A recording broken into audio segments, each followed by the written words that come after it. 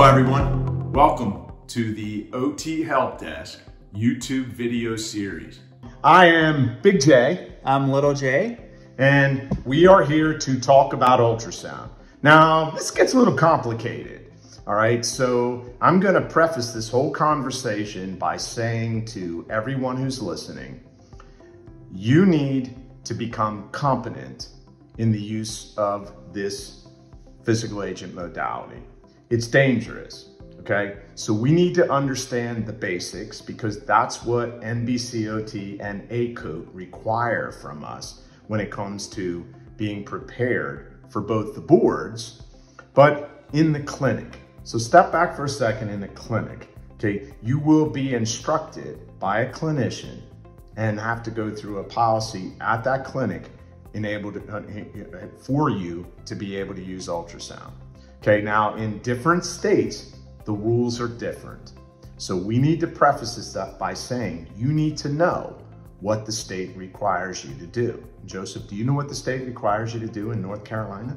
You have to demonstrate service competency. Right, but in the state down in Florida, for example, or Pennsylvania, you're required to go through, I think it's 200 and some hours where you have to train using it before you can be considered competent. Wow. So the states are all different. So I leave that to everyone to make sure that they're understanding of that, because we really need to talk about the things that you need to understand. Okay, and there's really two main elements, okay, to ultrasound that we need to understand for us. And one is the difference between continuous, okay, and pulsed. But let's back up for a second and let me quiz Joseph.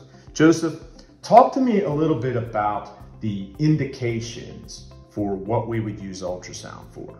Sure. So it depends on whether you're using the continuous or the pulse. For the continuous ultrasound, it's kind of similar to what you would do for thermotherapy. You would use it if you have a joint contracture, if you have a muscle spasm.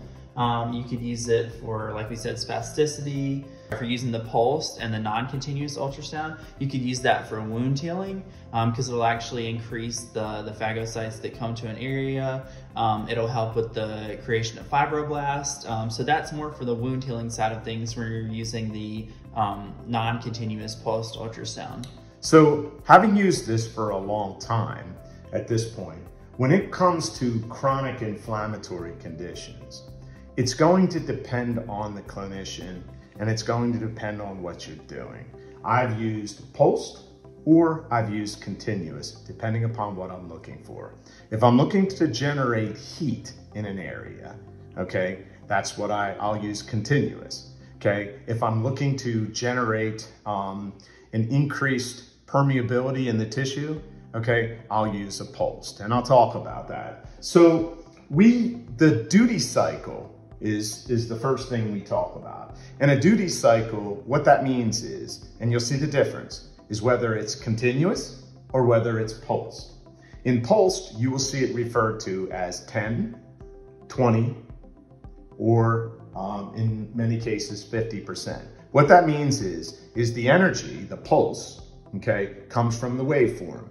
The waveform will be on for 20% of the time, as it relates to the 100% of the time. So if you're doing, 5 minutes, okay, then it's only gonna be on for 20% of the time. So it'll go on and off in terms of the pulsing.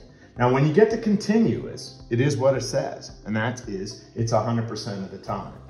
Now, the parameters for this are different, okay? When you're talking pulsed, okay, the parameters are going to be 0.1 to 0.2, okay, squared or centimeters squared, okay? Versus when you're looking for a thermal effect, it's going to be 1.0 to 2.0, known as W/cm squared, okay? And usually that's about, okay, 5 to 8 minutes, okay? But what is, okay, cm squared? So W stands for watts, okay? And that's the acoustic power, okay, of the applicator, okay, that you're looking at.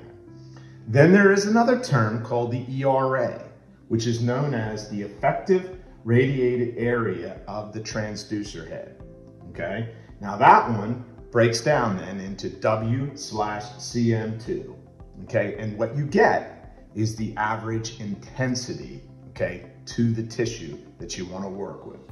So for a thermal effect, okay, all right, you will again use 1.0 to 2.0 W/cm squared, again, 5 to 8 minutes, okay? Now the thing that I want to remind everybody is the sound head, transducer head, okay, does not get hot. It's not supposed to. And it does not produce heat coming from it. We are using this in a conversion mode, okay? And conversion means this: heat accumulates, okay, in the underlying tissue, okay, by the conversion of kinetic energy. So kinetic energy from the waves forms or produces the heat, okay, which again is absorbed by the sound wave, okay, when used in a continuous mode or in a high intensity. So we are going to use a 1 in terms of the transducer head. We also have a 3. Now we're going to do Joseph's wrist, okay? We do have this is an older machine, but some of the other machines will allow you to switch back and forth. This one, you have to use a certain type head. So we're gonna use this on his carpal tunnel. Now the key is going to be, okay, making sure, okay, turn your hand over, Joseph, making sure that we create what we call a coupling effect, okay? We do that by using a gel, okay? And I am a bad guy. I use a lot of gel and I don't care, okay? Because I know the head and the gel are what's going to produce the effect to the tissue. So we're gonna begin, and I put the head on here, and then what I'm going to do is, how much time? Well, I'm going to use, at this point, about 8 minutes. So I'll set it for 8 minutes. I'm then going to set it for, this is continuous, Joseph. So what should I be setting it for? So probably 1 to 2 for the intensity. And where I'm at right now, I'm going to set it with about a 1, okay? Because I'm close, the tissue isn't as deep. Okay, so that's kind of how I'm gonna set it for where I wanna go, because I wanna get the tunnel and kind of move from there. So once I get the power set, okay, I will then hit go, and I will then move the sound head. So while we're going here, should we talk about some of the contraindications? Yeah, sure. Okay. Let me illustrate this for 1 second. Sure. You wanna move the sound head, not fast, that's not gonna do it, okay? You need to move the sound head in a circular direction, and you need to move it kind of slow. You don't want to go fast where it's not going to penetrate to the areas that you want to, effectively gain that heat, which remember, we're trying to get heat to the inside of the tissue. So yeah, Joseph, talk about some contraindications here. Sure. So kind of similar to the heat, because this is, when you're using it in a continuous mode, it is a heating modality. You don't want to use it over an area that has poor circulation. Again, you definitely don't want to use it over a cancerous tumor or over a deep vein thrombosis. Absolutely. Because it could cause it to dislodge.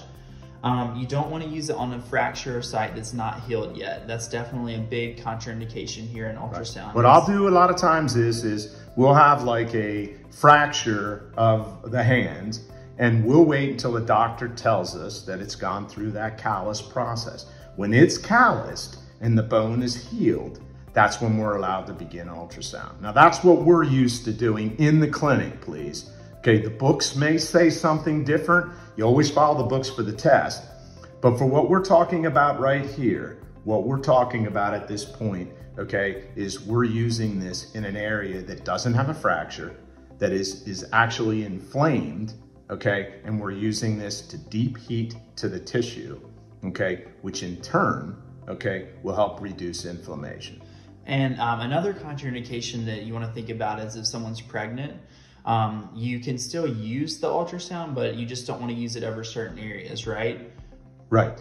So you just wouldn't use it over their belly area, over the lumbar area. Is that correct? Yes, you never go near. Well, first of all, I don't know any occupational therapist that would be doing that, right? It's good to know the contraindications. I'm going to stop this because I never really turned it on anyway, okay? But ultimately, we need to remember this. This is about the only area that I've ever used it on, is the upper extremity. I may have gone to the traps and I may have gone to the in between the shoulder blades, but I've never gone close to the spine. I stay away, okay? And I don't use it on any other part of the human body. That's just what I've been used to using it for. So in the clinic, because that's what we're doing this for, in the clinic, I would say that you're gonna use it in this area right in here the most for an OT. You may get into the shoulder because we should know shoulders, okay? But at the end of the day, okay, those are about the only areas that I would ever use ultrasound on. So yeah, I'm pretty sure that I'm never, ever going near a woman's belly. You know, I just wouldn't be. Now, PTs, yeah, they might be going on the back or they might be using it for something different, but they're gonna have to know their contraindications there as well, right? So what else? What other contraindications, Joseph, that we might wanna discuss? If you have, like, let's say you've had a fracture and you have the metal pins, you definitely never wanna put it over exposed metal, because, especially in the continuous mode, because that'll cause it to heat up. Exactly. Now let me illustrate something here, because I've never used ultrasound and not done something immediately following. So let's say I am working on, okay, the carpal tunnel. When I'm heating between here, okay, I'm looking for that effect. So now I have it. So now what I want to do, okay, is I literally want to work on stretching that tissue, okay? So I will work to stretch the tunnel, okay, as part of that. And once I've stretched it, because I've heated it and I've stretched it and I'm really looking for that analgesic effect, okay? And sometimes when you do this, they're in pain prior to it and all of a sudden their pain goes away.